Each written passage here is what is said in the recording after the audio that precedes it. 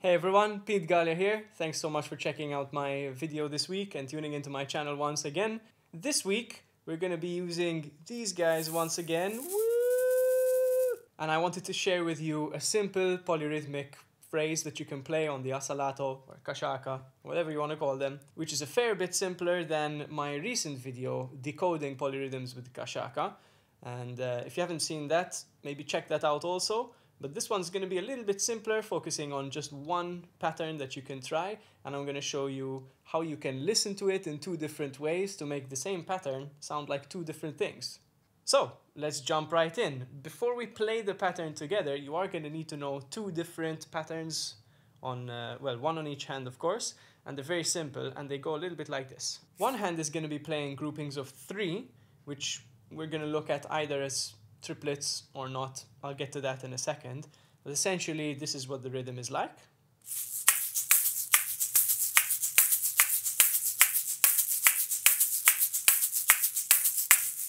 Now, I do plan to do some more basic tutorials of this amazing instrument, and if you'd like to see that, let me know in a comment. I've already got a couple of comments asking for some more basic stuff, so I'll probably be getting down to that in the next couple of weeks.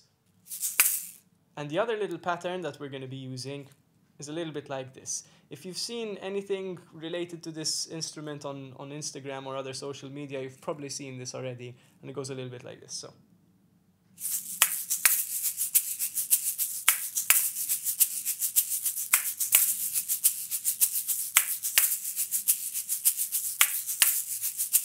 Now, on these beginner videos you find on social media, particularly by people selling this instrument, is to try this rhythm. Click, click, shake, shake, click, click, shake, shake, click, click, shake, shake, click, click, shake, shake.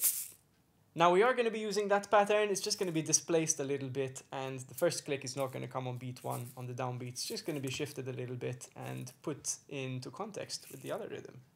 So to understand the context of this rhythm, I think the best place to start is probably with just the 3s and understanding how to hear that. Because once you get that, playing the rhythm and listening to the two different sides of the polyrhythm is going to be pretty simple for you. So first thing I would do, let's play some 3s with both hands, because why not? Here we go. So these 3s, you know, takita, takita, takita, takita, takita, takita, takita, takita. We need to learn how to feel them in two different ways. And the first way is as triplets in 4/4, okay? So it's going to be 1 and a 2 and a 3 and a 4 and a 1, 2, 3, 4. 1 and a 2 and a 3 and a 4 and a 1, 2, 3, 4. 1 and a 2 and a 3 and a 4 and a 1, 2, 3, 4. 1 and a 2 and a 3 and a 4 and a 1, 2, 3, 4. Whatever. You get the point. The next way is to feel them as 16th notes going through 3/4. 1, 2, 3, 1, 2, 3. So with the middle partials, it would be 1E and a 2E and a 3E and a 1E and a 2E and a 3E and a 1, 2, 3, 1, 2, 3. 1E and a 2E and a 3E and a 1E and a 2E and a 3E and a 1, 2, 3, 1, 2, 3, 1. So of course, when you're listening to them as triplets in 4/4, each click falls on each downbeat. I'll show you once more. 1, 2, 3, 4, 1, 2, 3, 4, 1, 2, 3, 4, 1, 2, 3, 4.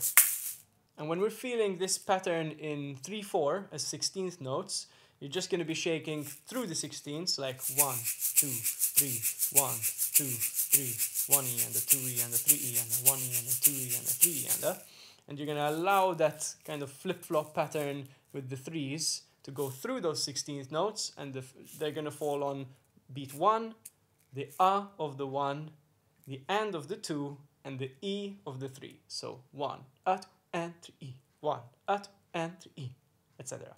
So check that out.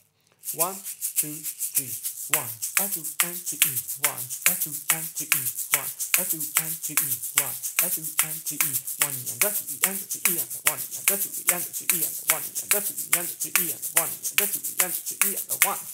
So of course, it's a pretty good idea to just do it maybe with one hand, then the other hand, and then put them together. Just listen to the two different rhythms, or I guess it's the same rhythm, the two different sides of the same rhythm, and get comfortable with that. So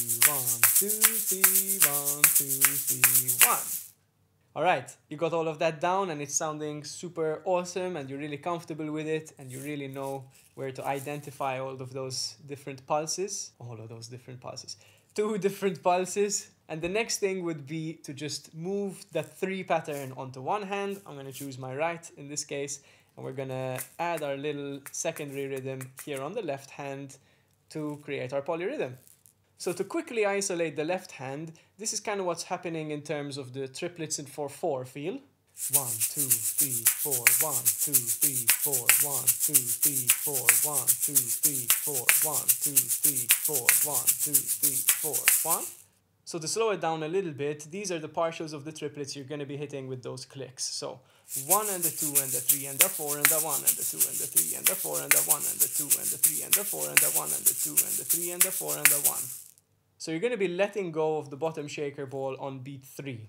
1 and the 2 and the 3 and the 4 and the 1 and the 2 and the 3 and the 4 and the 1 and the 2 and the 3 and the 4 and the 1 and the 2 and the 3 and the 4 and the... And that allows you to do 3 and a 4 and a 1. Again, 3 and a 4 and a 1. Now the other version of this pattern I find a little bit easier personally, maybe you will too. It's playing in the 3-4 16th note vibe, and the clicks are going to hit beat 3 and the of 3. So 1, 2, 3, 1, 2, 3, etc. Let's check it out. 1, 2, 3, 1, 2, 3, 1, 2, 3, 1, 2, 3, 1, 2, 3, 1, 2, 3, 1, 2, 3, 1, 2, 3, 1, 2, 3, 1, 2, 3. So in this case, you're going to be letting go of that shaker ball on the 2 and 1E and the 2E and the 3E and the 1E and the 2E and the 3E and the 1E and the 2E and the 3E and Sleep, sleep, poor MacBook, you're working so hard. So let's get a feel for this rhythm and try and just listen to it and understand where those clicks kind of play off each other.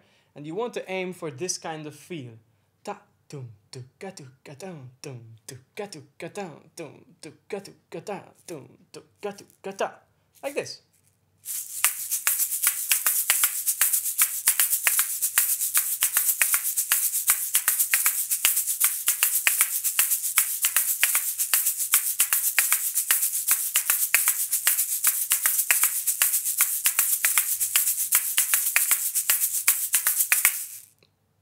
Now the final step for today is to count the 2 different downbeats to frame the rhythm differently, and we get this. Here we go. 1, 2, 3, 4, 1, 2, 3, 4, 1, 2, 3, 4, 1, 2, 3, 4, 1, 2, 3, a 4, a 1, 2, 3, a 4, a 1, 2, 3, a 4, a 1, 2, 3, a 4, a 1. And the other way would be like this. 1, 2, 3, 1, 2, 3, 1, 2, 3, 1, 2, 3, 1, 2, 3, 1, 2, the E a 1, 2, the E a 1, 2, the E and a 1, 2, the E and a 1, 2, the E a 1, 2, the E and a 1, 2, the E a 1, 2, 3, 1, 2, 3, 1, 2, 3. I messed it up at the end, but that's okay. I'm going to leave that in there because I'm a human being and this is real. So finally, one after the other, let's feel how different this same rhythm can be when we look at it in 2 different ways, or listen to it in 2 different ways, I guess.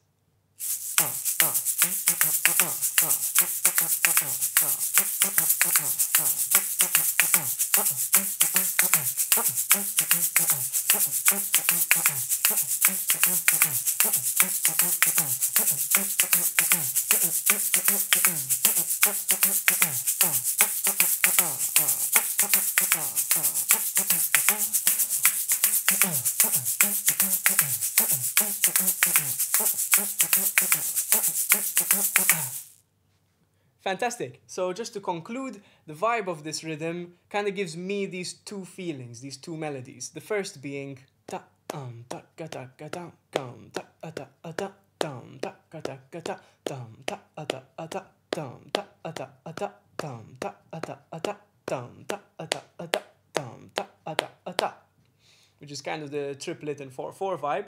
And the other vibe would be the 16th notes in 3/4. I wonder how many times I've said that today, but oh well. And the feel it gives me, the vibe it gives me is